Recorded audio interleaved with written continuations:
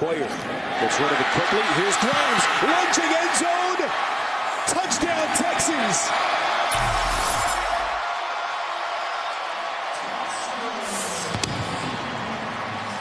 We told you they use a combination of 4 running backs. Alfred Blue is their base runner, but Grimes is excellent coming out of the backfield to the left of the formation.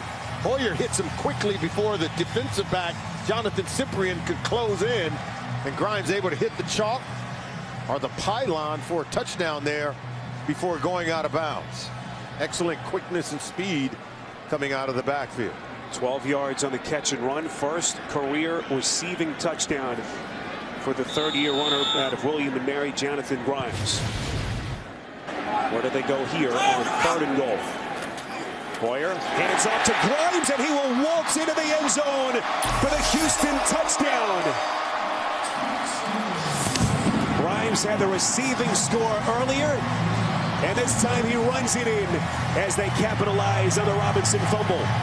I think it's about time we pay attention to offensive coordinator George Godsey for the Houston Texans. He's making a name for himself. I love the way he utilizes the talent on this offense, designing plays specifically for some of his playmakers. Jonathan Grimes able to just split the defense and walks in.